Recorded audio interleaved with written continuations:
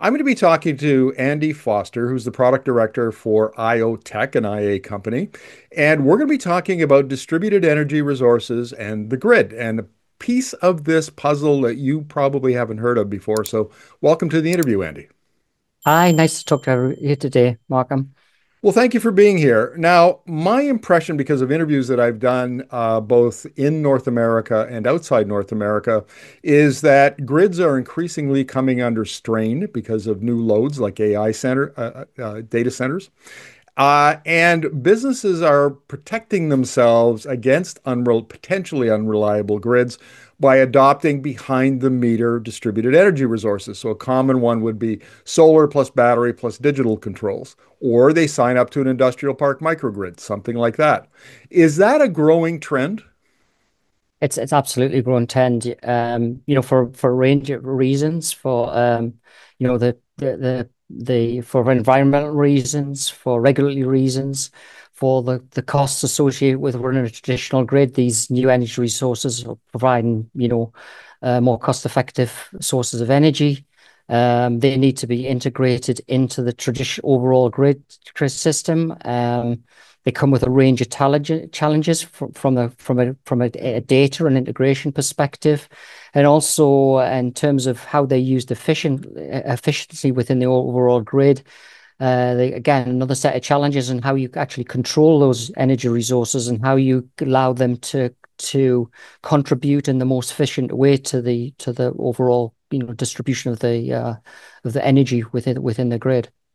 We're going to get to your AI package or your AI technology in just a moment. But I have one more question, and that is my impression from the interviews that I've done with engineers and technical folks around the grid is that there are also these problems of integration and operability are being solved by tremendous innovation. All sorts of little, solutions are popping up to fix these problems and things that we would never hear about, the average person would never hear about, but that's really becoming greasing the skids of greater renewables adoption, especially as electrification increases. Is that a correct assumption, do you think? It absolutely is. One of the clear trends in terms of managing these distributed energy resources, particularly from an integration point of view, from a control and latency point of view, is that there's a much greater use of edge computing. New edge computing solutions are one of the mechanisms that can address some of the key problems, whether it's acquiring the data and normalizing it, reducing the latencies in terms of how you actually control and manage the distributed energy resources. Have you hung up? No. So I want to ask another question before we get into IoTech's AI, and that is, what in the world is edge computing? I've heard it, but don't understand it. Well, basically, edge computing is the umbrella term for basically where we locate the processing and the control of these types of deployment in comparison to basically for example, having all of your management of the grid uh, uh, done in the cloud, particularly when you're bringing on new streams of energy source. The processing is now being distributed from the cloud and pushing much closer to the sources of where the energy is being produced for a number of reasons. Particularly for reasons like whether it's latency for actually having a more responsive grid control system, but also just because of things like the increased volume of data that's been generated, the shipping costs of moving all that data up to the cloud for processing, and obviously for the other reasons such as security. Edge computing moves that processing much closer to the sources of where the equipment are, where the distributed energy resources are. So that's it at the 20,000 foot. Sure. And Edge AI, which is what IoT uses, I understand then is essentially AI running on those computers, which are close to the source of the power generation, the distributed power generation. That's right. So obviously, when you're running different types of workload, whether it's something as sophisticated as a modern AI model, or even your traditional control systems, you've got choices about where you actually run that logic.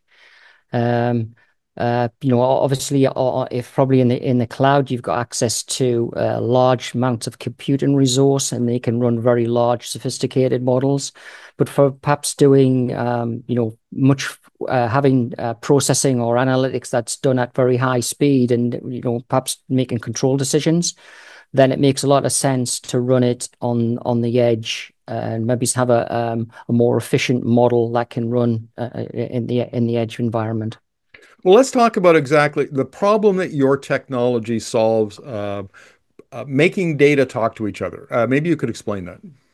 Yeah, well, with this plethora of new sources of data, new distributed energy resources that are all contributing to this modern grid, you've had an explosion. You have an explosion in data. So to start with, you've got a data acquisition issue across all these different types of distributed energy resource. You've got many different types of equipment that are deployed within the distributed energy resource, like a battery energy storage system. The equipment comes from lots of different vendors. So initially, you've got an acquisition issue about how do I normalize the acquisition of the data if I have lots of different equipment types and speaking lots of different communication protocols. So that's one problem that our edge technology supports. So, for example, independently from the underlying hardware, whether it's your inverters, your batteries, and things like that, and the protocols that they are built on that allows you to read and write that data, or software can take that data independently from the equipment and at massive scale. So, for example, some of the largest for example, we do a lot of work with customers that do battery energy storage systems, for example. On some of the largest deployments, you may be talking about millions of different data points that have to be acquired per second. So the software has to be able to scale to and manage that data at that scale. But as I said, also be able to talk to the OT equipment independently from the OT equipment, then bring it in to Uh, go ahead. so Another question? I do, Andy. How is this before your technology, before AI was available? My understanding is that a lot of this was done manually, which would be, I would assume, a real bottleneck. That's right. There was a lot of point solutions to basically get access to the data. Um, and a lot of data, and a lot of that was to do with shipping the data up to the cloud, and then trying to normalize it once it's put it into a big database on the cloud, for example, and then try to filter and streamline and normalize the data on the cloud. But for the reasons I mentioned already, because of the latency, the number of new types of energy source that's coming on stream, and the volume of the data, that's just not practical anymore. So it has to be processed much closer to where the data is being generated. And as I said, the other challenge, as I said, you are pulling data from lots of different types of equipment. You need to normalize that data as well. So not even just access the data independently from the protocols, the equipment type, you need to bring it into the edge environment. You need to normalize it in a common format that can be used to drive the applications, supply the applications, the control systems that are running on the edge. So that's another problem. So you need to be able to provide that data. It comes off in various different formats from all of the equipment. You need to normalize that into a common format, and then be able to drive the applications that are doing the local process and on the edge. Um, it seems like with every new technology, there's always an issue of eventually compatible standards or a single standard within the That's industry. right. And my understanding here is that your standard that's emerged is called SunSpec. Maybe you could explain that. That's correct. So, for example, even if you can independently talk to the different equipment that may be required within your DER, um, the and independently from the communication protocols that you using each device potentially the data that you're accessing from the equipment, the tags and stuff, each manufacturer may provide for example, the naming conventions for those tags will be proprietary to the manufacturer. So, for example, if you're using the batteries or inverters from manufacturer A and manufacturer B for a different deployment, if you're one of the supplier of battery energy storage systems, for example, then your application will have to be rewritten to perhaps process the data from a different manufacturer, even if you can. Even if they're using a common protocol, what SunSpec allows, or the standard allows you to do, it provides a standard naming and tagging convention, and actually the later versions of the standard actually you can add context and structure into the data that's coming off the equipment. So that means that the application from a portability point of view, you can normalize the actual names of the data values that are coming off independently from the equipment.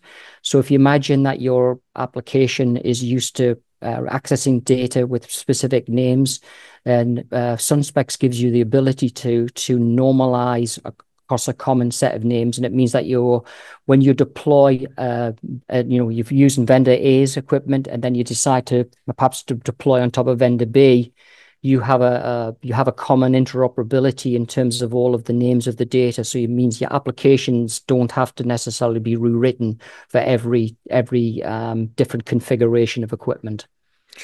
Let me try to summarize this, Andy, see if I've got it right. So, up to now, or up to recently, the various DER devices, batteries, or wind turbines, whatever they were, Yeah, sent their data into the cloud, and where it was normalized so that the system operator, the grid system operator, could use it and make decisions accordingly.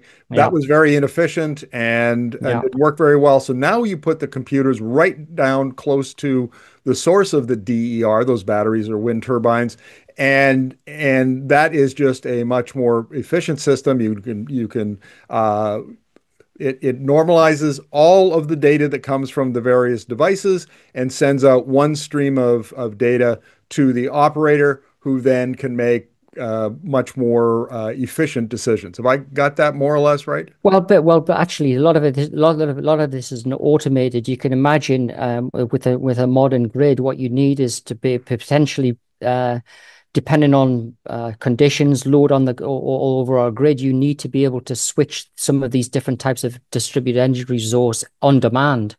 And for example, in the previous generations, the if the data if those decisions were being done in the cloud, the latencies involved were quite significant.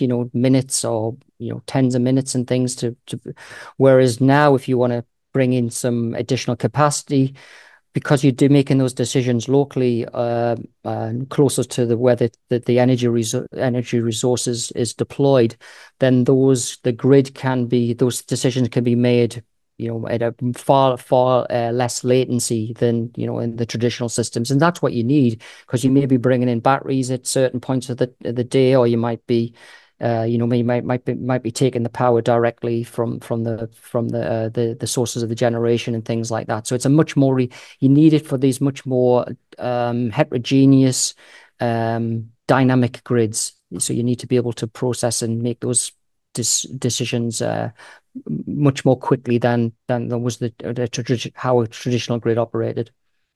Well, Andy, thank you very much for this. This is a very technical issue for my audience, but I think it's a little peek behind the curtain that's very useful for us. So thank you very much for this.